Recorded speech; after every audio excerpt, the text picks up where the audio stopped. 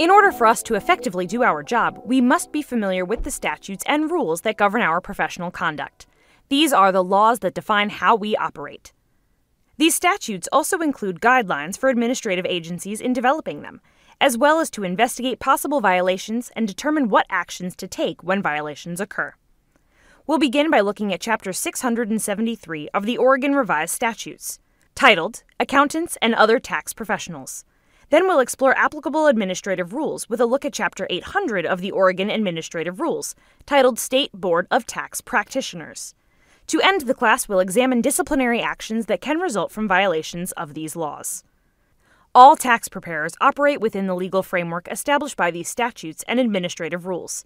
Ethical codes of conduct that are established by business or trade organizations operate on the foundation provided by this legal framework. The laws and regulations that govern tax preparation in Oregon are complex. By addressing them one at a time, this class will provide a firm grounding in the laws that have a daily impact on our professional activities.